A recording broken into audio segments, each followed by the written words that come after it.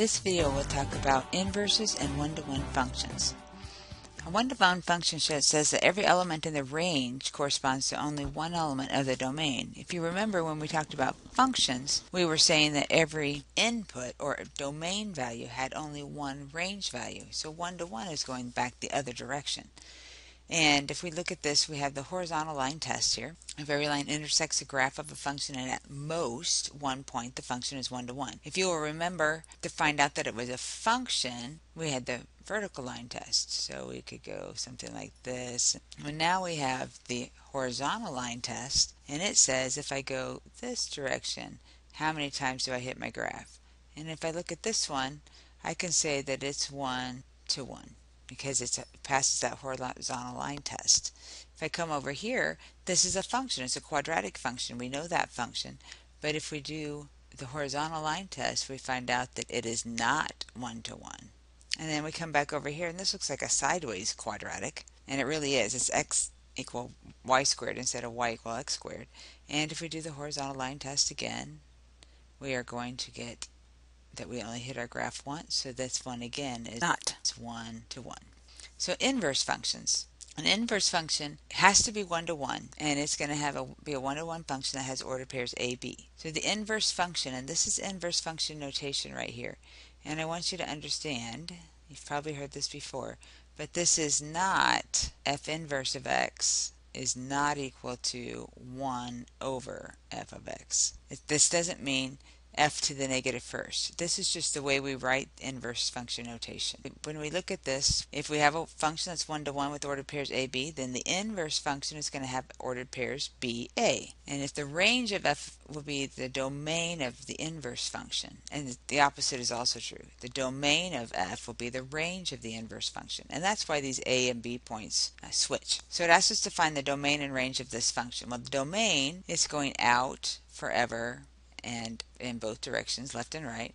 So the domain is going to be all reals, and the range is also going down forever and up forever, so it is also all reals. Then it says determine if the function is one-to-one. Well, if we do our horizontal line test, we can say that it is not one-to-one. All right, now if we look at this function, it happens to be in ordered pairs, but what's the domain? Well, the domain in our case here then is going to be x is an element of, goes from -6, we have -3, 8, 12, and 2, and the range is going to be y is an element of 2, 7, 0, -1, and -3. Probably would even be better if we had braces on here. It's just a set of numbers. And we want to know then if it's one-to-one.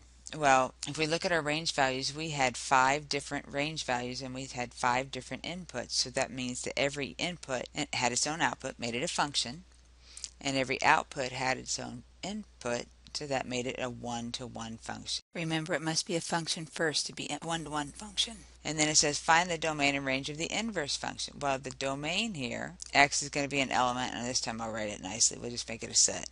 It's going to be these range values because it switches. So we have 2, 7, 0, -1, and -3. And our range is going to be our domain of our function. So -6, -3, 8, 12, and 2. Okay, it asks us to state the domain and range of this function. Well, the domain is going to be, we can put any x in here and multiply it by 3 and divide by 4. So the domain is going to be all reals. And the range, no matter what I put in here, I'm going to get a real number out. So the range is also going to be all reals. Find the inverse function and state its domain and range. Alright, so here we go. How do we do that? There's a couple ways you could do it. One way is to do what I call the table method, and that's just start with x and then just list order of operations. Well, the first thing we would do is we multiply by 3. And the second thing we do then, after we've multiplied x by 3, is we divide it by 4. So we want to go the opposite order and opposite operation. So the last thing we did was divide by 4, so now we're going to take x and we're going to multiply by 4. The first thing we did was multiply by 3, so the opposite of that is to divide by 3. G inverse of x is going to be starting with x, and we multiply by 4, and then all of this is going to be divided by 3. And when I'm doing the table method, I like to put parentheses around what I've done, because each step that you do is applied to everything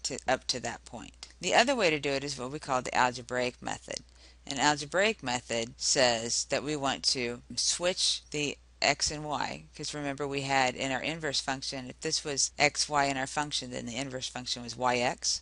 So now instead of g of x, which is really y, we're going to say that's x is equal to 3y over 4. And then we're going to solve for y. So we have to multiply both sides by 4 to clear the fraction. And then we're going to divide both sides by 3. So we have 4x over 3 is equal to y. And then you just put it in inverse function notation. So I would have g inverse of x is equal to, and notice part of the reason I switched my x and y was because I would have an x in my answer, and my function is of course going to be with respect to x.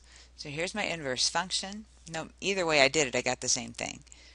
And then the domain again is going to be all reals, and the range is going to be all reals. And I remember that the domain is really the range of your inverse function, and the range is really the domain. Well, it's not easy to see here because everything was all reals. But we do want to graph it. So let me call up my calculator here real quick. And we want to put these two equations in as their own equations. The first one was 3x that was being divided by 4. And the second one was going to be 4x divided by 3. And if we use a standard window, we get this graph. And if I could put it in here, I'd put in a dotted line for y equal x because they're symmetrical about y equal x. And here's how you know that. Y equal x, that means when x is 4 in the function, y is 3. Well, go make this y now a domain value. So when x is 3 in my other function, the inverse function, y is 4. So x equal y, y equal x. So they're symmetrical about that line y equal x.